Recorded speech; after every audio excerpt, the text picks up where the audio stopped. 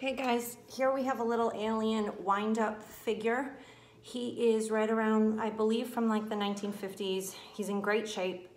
I found him in a home that we purchased on foreclosure in a box labeled old toys.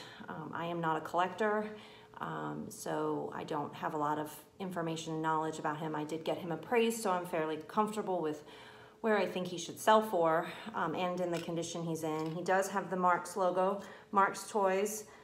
Please see the photos and ask any questions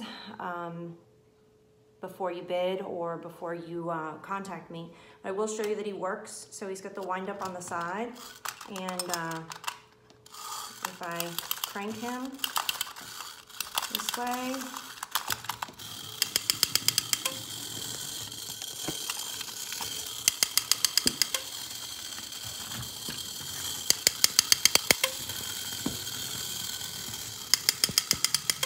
he's very, very cute.